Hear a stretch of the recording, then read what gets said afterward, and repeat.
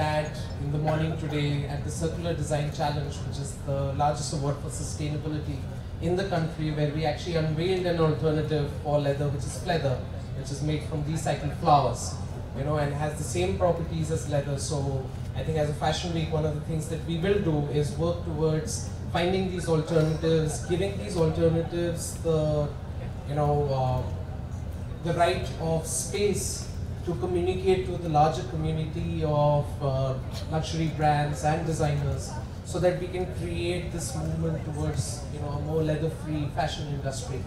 Also from our end, you know, we also wanted to make a commitment in some ways. So we are looking at, you know, and Darshana, who heads sustainability for us, is going to work towards at least making Sustainable Fashion Day leather-free, you know, with a leather-free focus going forward. So, you know, at least we have a start point towards this, you know, so that's something that we hope to achieve in the seasons to come as well. Great, and we can't thank you and your entire team enough for this, and we really look forward to the next season. Since we are short on time, we would now request you know, media members to ask questions which are relevant to this campaign.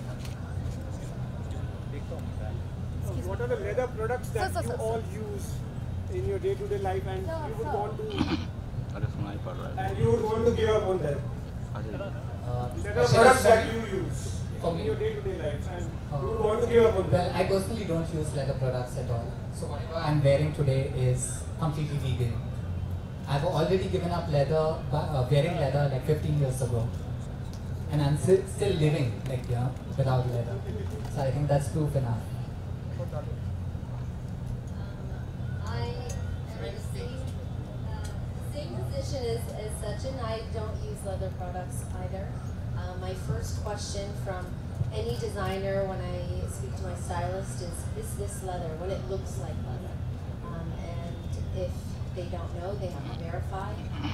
Same thing goes with shoes, bags, anything that I use for any of the shoots I do, or even just walking around in my normal life. Leather is not a part of my life anymore, and it's okay.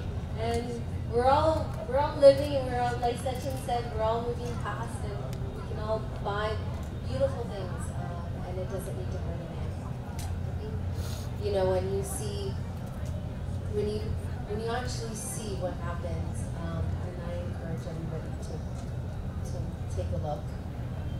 Ignorance is not something that we should have in our life. We should know the things that are happening around us. So I don't have leather in my life to answer your question. I have a dog, and my dog still has her fur and skin on her forever. So my question is that what steps or what initiatives you all will take to ensure that those who aren't really hardcore veganism fans will also come out and support this kind of fashion? So that's why we have this campaign, you know, to attract the public. We have undercover investigation footages to show to the public what happens to animals used in the fashion industry. And yeah, we have different means to, you know, cater to different type of crowd. And this is something that we have come up with, and we just hope that a lot more people will make note of it and contact us, call us, and ask about alternatives, how they can go leather free. And a lot of these animals are abused before they even get to the chopping block. They are caged, they're poked, they are chained, leashed, put in tiny little cages. They can't stand up. They've never met their mother. They've never had milk from their mother. They're pulled away from everything that, you know, when someone is born or an animal is, you think that their life is going to be amazing. It's a fresh new start. But a lot of these animals are pulled away from their families. They're pulled away, and then they're poked, and then they're killed. And some of these animals are skinned alive. They're not even given the humane approach of, you know, passing before they're skinned. So if all of us, or maybe some of us, maybe your circles of friends, we can all get together and say, hey, as a group, let's not use leather. This is what's happening. This is what's out there. They're screaming, yelling, their skin is being pulled off. There are animals that are shrieking and crying because they're not being treated humanely. Even wool, for that matter, it's unbelievable what happens out there to animals.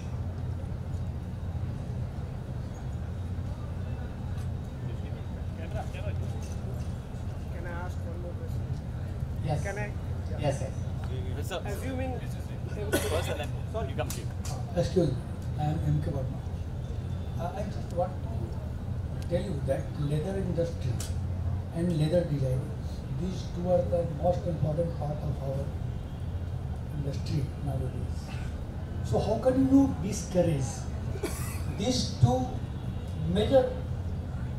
One is from fashion designing, that is you know very well that it is taught in lift and other fashion courses.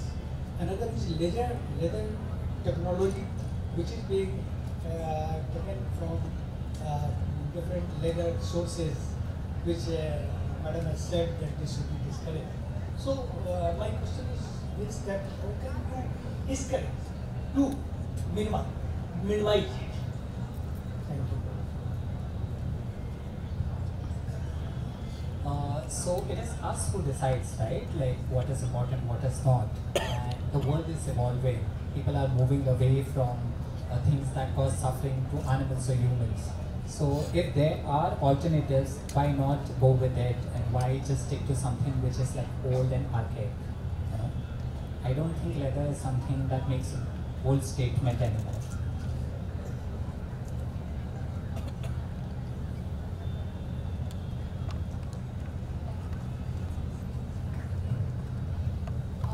Could you just share the story of how you came about the entire process of what goes on in making a leather product, and when was the first time that you discovered that it's in beauty?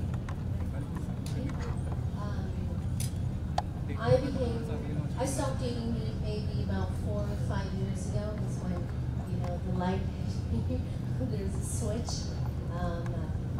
And I watched dogs at the LEONE Meat Festival being poked, boiled alive, burned alive, killed, beyond imaginable suffering that was happening. And it was a really, really easy choice for me to say, I can't do it anymore. I can't look at it. I don't want to eat it. I have no interest in it. I know what's being done to these animals. I would sit there and I would cry so much when I would see what would happen to these animals. And they're innocent, and they did nothing wrong. They have no voice. So that was when, you know, our relationship also formed here in India. And some of the videos that I saw here, very, very disturbing. Some of the cows, them putting mirchi in the cows' eyes as they're trying to burn them into one area to another. Again, an animal screeching and crying is probably one of the worst sounds you'll hear next to a human suffering. It's that same sort of trauma. So that's how our relationship started. Didn't start, you know, that good feeling, but now it's a good feeling that maybe we're making a difference, and maybe one person at a time we can, you know, help them make a different choice. Because we all have choices in life. Either choose to buy it or we choose not to.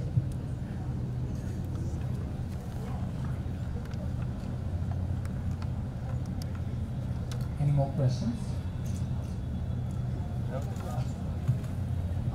Hello, I'm Sridhar from WWF. So, the wild animals are also, you know, fitted into your framework. Wild animals? Because there is so much poaching and other, you know, other activities are going on. He said the leather, compared with the domesticated animals, the leather of wild animals is very much expensive. So, you have any, plan for that also? So it's not just about domestic animals or cattle, but we are just saying stay away from animal skin. Like what I'm sure most of you don't know is leather is also dog skin. A lot of the stuff that we wear is dog skin. Just because we don't have a tag, we don't know about it.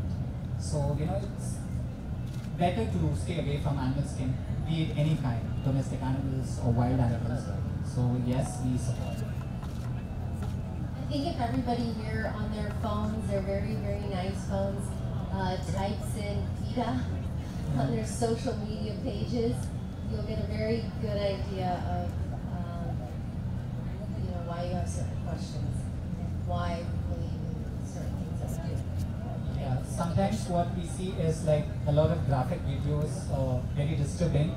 But until and unless we don't watch them, we don't know what exactly is happening to animals. And yes, we urge each one of you over here to please go and watch these videos. Tell your family and friends what happens to animals in the clothing industry, and just try and avoid using leather.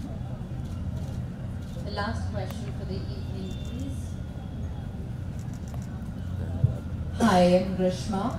I'd like to know, I agree with the value of media, and I try to make the most conscious choices when I go to purchase.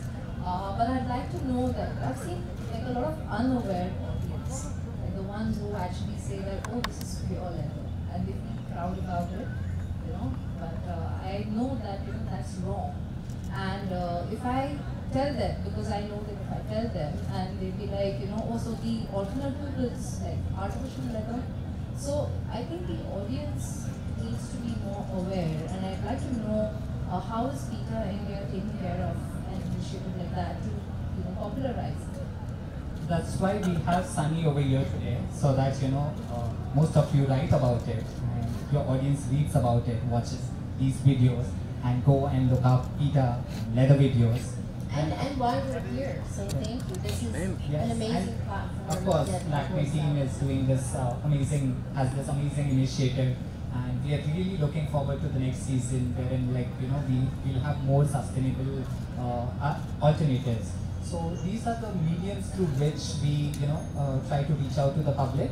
So, and I'm sure people like you play an important role. So when you go and convince your friends, it means a lot. Even if we are able to change one person over here today, I think it makes a whole lot of a difference.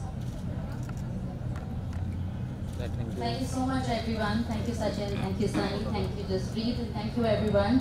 I hope you have somewhat made a pledge to yourself to change a few habits. If not, then go to PETA's website that does it. Thank you so much. Thank you, Dash.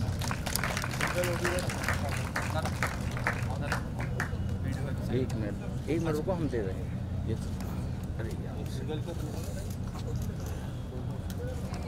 All of you? One more.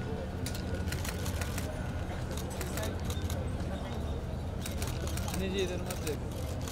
चले ma'am. Solo On that side. Brand के पास। Hello, ma'am.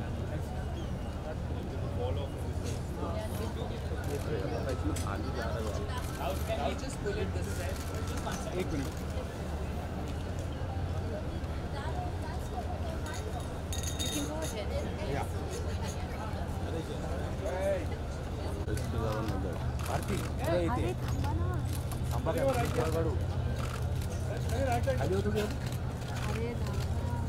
Left ma'am बसून काम करता येतच नाही कोणाला wait नाही क्या 7 पोर्ट्रेट कट